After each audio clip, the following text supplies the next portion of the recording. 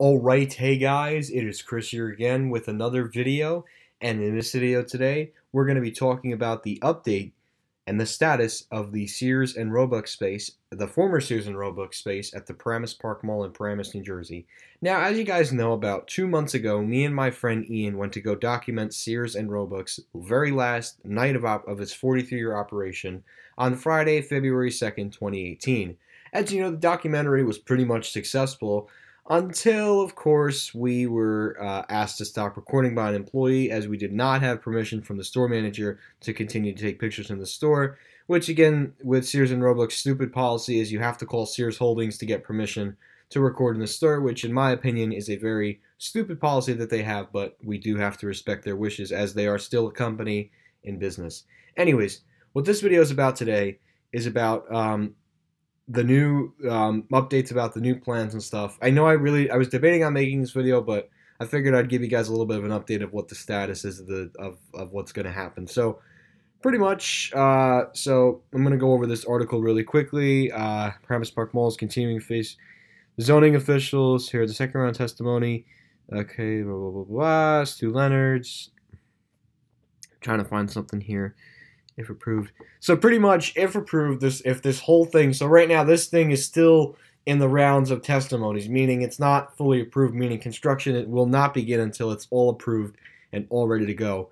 But if it's approved, and obviously I think it will be, it's going to be the biggest makeover the mall has seen since about 2003 when they renovated the mall as well. So that would be a very exciting for this mall too, as it would give a new reason to the mall and of course new life to the mall. So pretty much the movie theater has not been named yet. I think it is going to be a Regal, but I'm not 100% sure.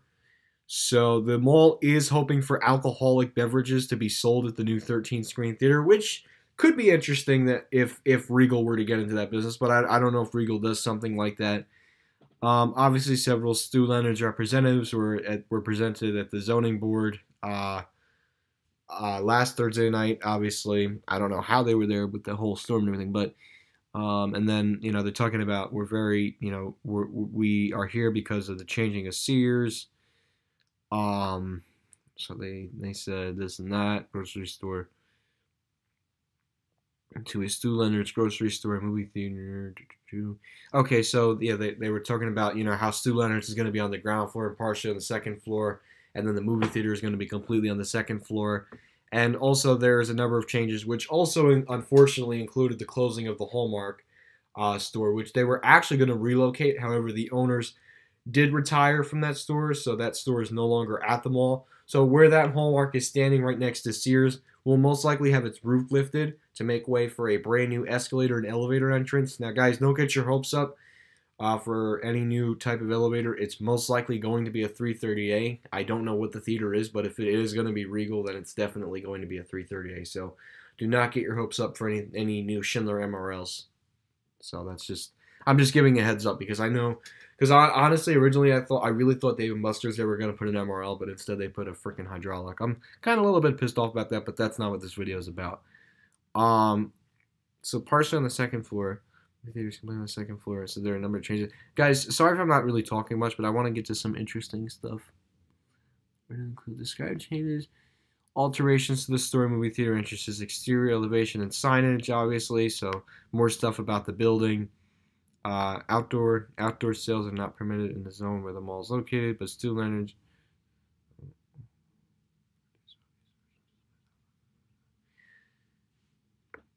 So I guess they would allow outside displays, but I don't think outdoor sales weren't permitted in the mall zone. So I guess they'll give Stu Leonard's an exception. I'm not sure about that yet.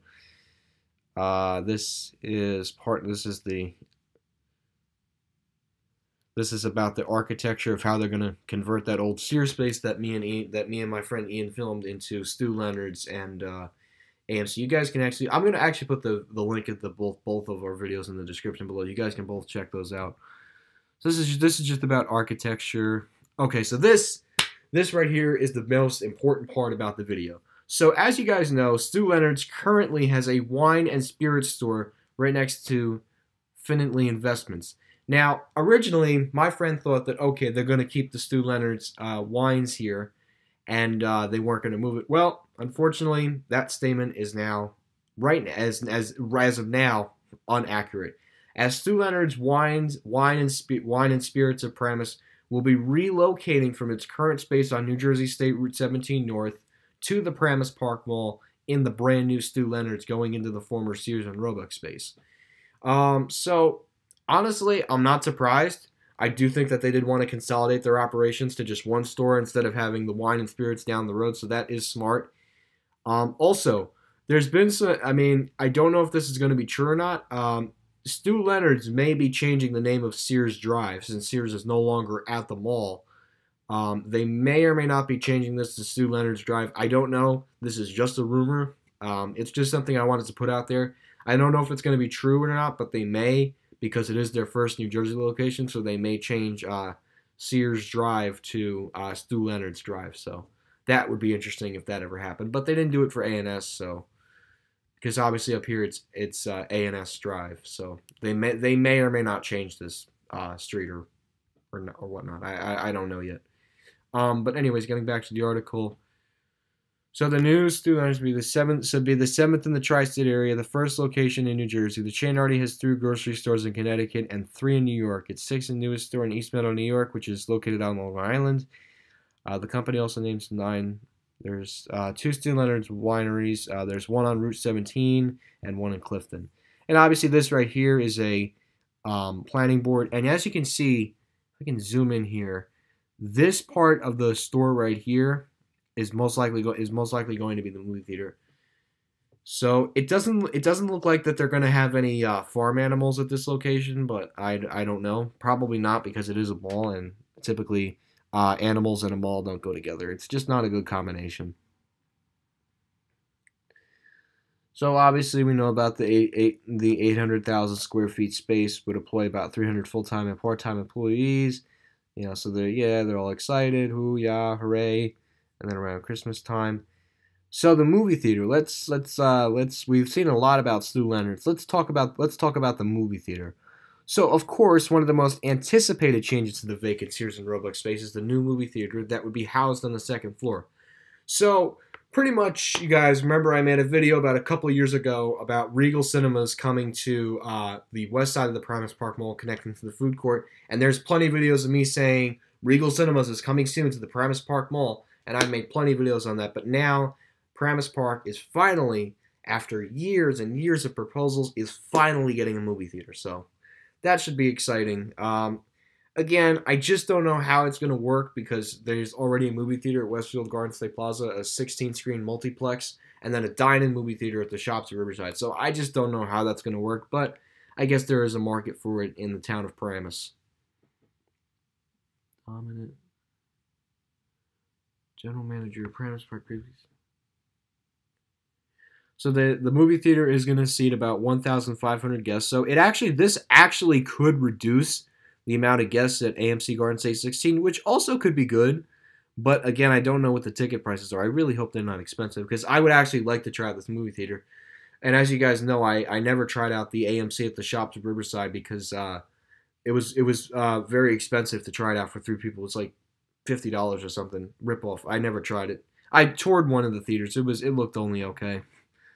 So the next adjustment meeting will be on March 2nd. So that's pretty much it here. So right now we do know that it is going to happen. I mean, I think it is most likely going to happen. There just has to be some more meetings to take place. So we can expect Stu Leonard's to probably open up sometime in the winter of 2018, but it might be 2019, depending on depending on when they start the construction of the store. But it is very exciting to see that Sears will be converted into a supermarket and movie theater, and it will be open on a Sunday, so it'll give Paramus Park some life to the mall. So that'll be good too. It'll bring in some traffic to that mall, which I think is well needed, since nobody really goes to Paramus Park on a Sunday, obviously due to the Bergen County Blue laws. So this will be good for the mall. Anyways, guys, thank you for watching this video. Sorry if it was long. I just wanted to go through like the in-depth of this article that NorthJersey.com released. I just wanted to go through it very quickly for you guys, and thank you again for watching. Stay tuned for more updates and about this space, and that's it.